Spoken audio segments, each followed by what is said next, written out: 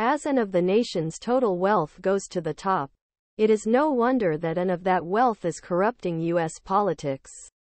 More than $14 billion went to federal candidates, party committees, and super PACs during the 2020 presidential election cycle. This was double the $7 billion distributed in 2016.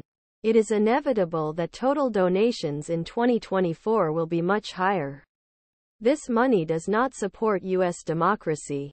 On the contrary, this money contributes to the rise of Trumpism and neofascism. There is a certain logic to this.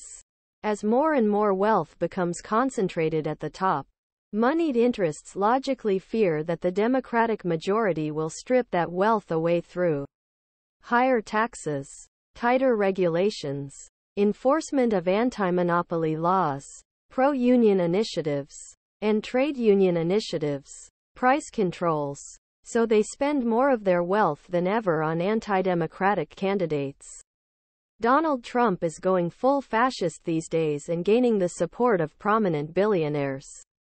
Destroy the American dream. The New York Times reported that he plans to round up millions of undocumented immigrants and detain them in vast camps while they await deportation.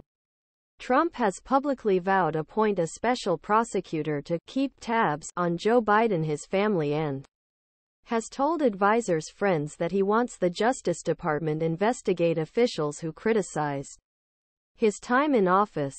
Who is financing all this? While Trump's base makes small contributions, big money comes from the richest people in United States. In first half of the year, many billionaires joined Trump-backed Make America Great Again, Inc. donated to Super PAC. 88-year-old casino and hotel mogul Phil Ruffin has made multiple donations of $1 million. Jared's father and real estate mogul Charles Kushner, who received a late-term pardon from Trump in December 2020, contributed $1 million in June. Trump's former ambassador to the United Kingdom and New York Jets co-owner Robert Woody Johnson donated $1 million to MAGA PAC in April. But Trump isn't the only extremist making big dollars. Nikki Haley, who only seems moderate compared to Trump's blatant neofascism, claimed at the campaign launch that Biden supports a socialist agenda. During her 2 years as UN ambassador under Trump, Haley was a strong advocate of the so-called zero-tolerance policy, in which thousands of immigrant children were separated from their parents and guardians. She supported Trump's decision to withdraw from the UN Human Rights Council and withdraw from the Iran nuclear deal. Although Haley briefly criticized Trump for inciting mob that attacked the U.S. Capitol on Jan.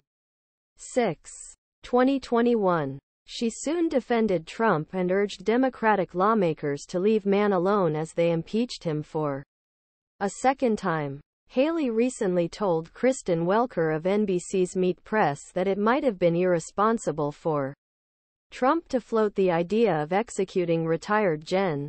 Mark Milley, but that it would be enough to disqualify Trump from running for